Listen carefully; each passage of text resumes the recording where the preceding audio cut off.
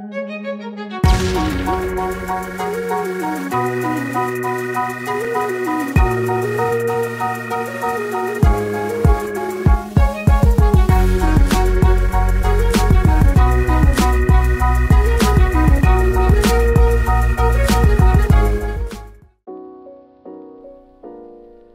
Letter to My Teacher. Words by Deborah, Hopkinson, pictures by Nancy Carpenter. Dear teacher, whenever I had something to tell you, I tugged on your shirt and whispered in your ear. This time, I'm writing a letter. I hope you remember me. I was the one who marched to school that first day, splashing through every puddle I could find. I wore a bright yellow raincoat and a dark, stormy frown, because for me, school meant sitting still and listening, two things I wasn't much good at. I stood there, ornery and dripping, just sure I'd get in trouble. But instead, you grinned at me. Good morning. Look at you, standing there like Mary Kingsley. Just back from canoeing up the Okawawe River. Who? I said. Where? Mary Kingsley, the fearless explorer, you explained. Someday we'll read about her and crocodiles.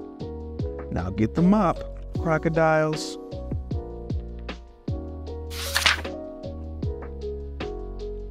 After taking attendance, you made a big announcement. Welcome. This year we'll be planting the first ever second grade garden. It will be our great experiment. Yay! We get to dig in the mud, I shouted. True, but first we read about plants, you said. We'll use math to measure our plot, and we'll write our garden plan. Reading, math, writing. I was better at running and jumping. The next week, we visited the creek behind the school to learn about plants and water. When you weren't watching, I started to hop the rocks. Right in the middle, I got stuck. Look at me. I'm Mary What's-Her-Name, I hollered, trying to sound brave. Watch out for crocodiles, you called back. Then you rushed to rescue me. On the way back, you held my hand and never told anyone how much I was shaking. All fall, I tried hard to sit still. Right before Thanksgiving vacation, you asked who wanted to take the Mouse Brothers home. Me, pick me, I shouted. But while I was busy eating turkey, my cat, Lucy, ate one brother. I bought a replacement mouse, except I just couldn't tell you. One day, when we were cleaning their cage, you called me over to your desk and told me that we might have to change the brothers' names to Ma and Pa Mouse. You knew the whole time, I said. Laughing, you said, might as well get used to it. Teachers see everything. When winter came, the reading corner became our secret garden of stories. On Friday afternoons, we all curled up in a heap to listen, just like our new litter of mice. I loved it when you read to us, and always begged for more. But I hated being called on to read out loud. I kept tripping over words. Once, right before my turn, I yelled, "Raise your hand if you want to go home." Another time, I clutched my throat and croaked.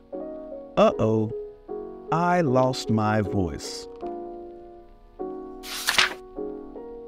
Nothing fooled you, though. You called me to your desk and asked, "When we make our garden, do you think the seeds will grow right away?" "No," I said. "Everyone knows they need time and sun and water." "Well, learning to read takes time too," you said. "Now, I think you have a cat." I nodded. "Lucy, the one who likes mice." "I'd like you to read to Lucy every day," you suggested. "It might keep her out of trouble." I giggled. "Maybe I'll read her Puss in Boots."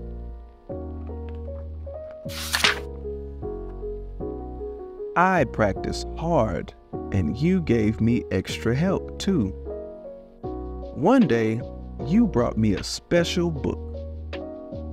I met a real author, and he autographed it just for you, you said.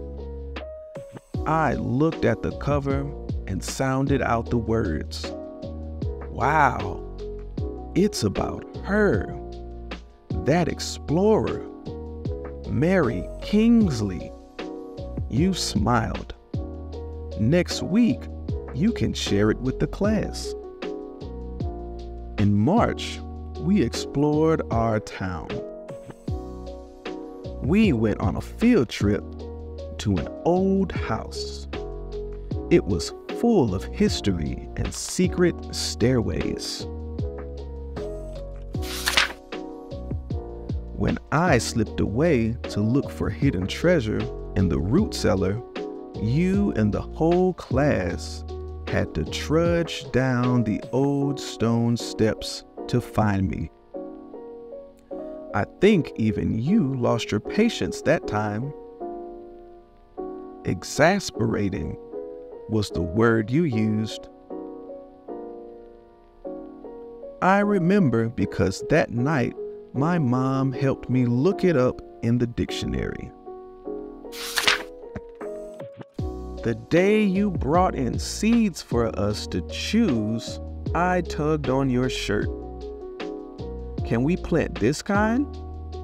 The packet says early spring. We can have bright red radishes in just a few weeks. Good reading and great idea, you said. Thanks to the math games we played, measuring our garden patch was easy.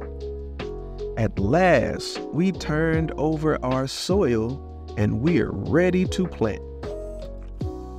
I was Radish Crude Chief and read out the instructions all by myself. All spring, we weeded and watered and kept garden journals too.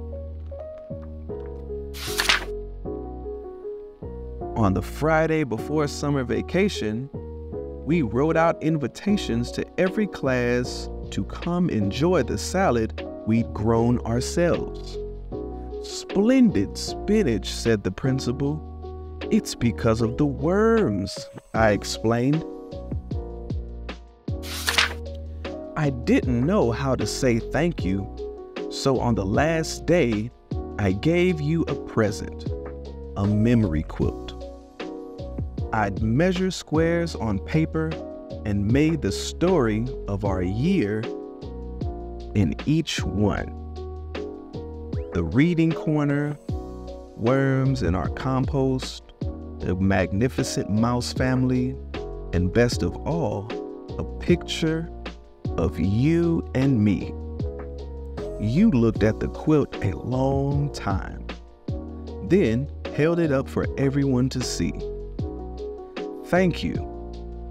Now, I'll never forget you all and the year of the second grade garden. Me neither, I promised, and I never have. For a long time now, I've been waiting to write to tell you that even though I didn't always listen, and I know I was exasperating, second grade really was the best year ever. So I guess you won't be too surprised to hear that I still like to stomp through creeks, dig in the garden, and even read out loud to my cat. Most of all, I want to tell you that I'm about to start my first job. And tomorrow morning, when I go to work, I'll think about everything you helped me explore and try my best to be like you.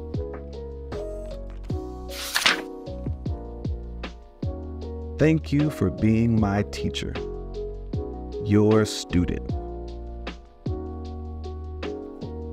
The end.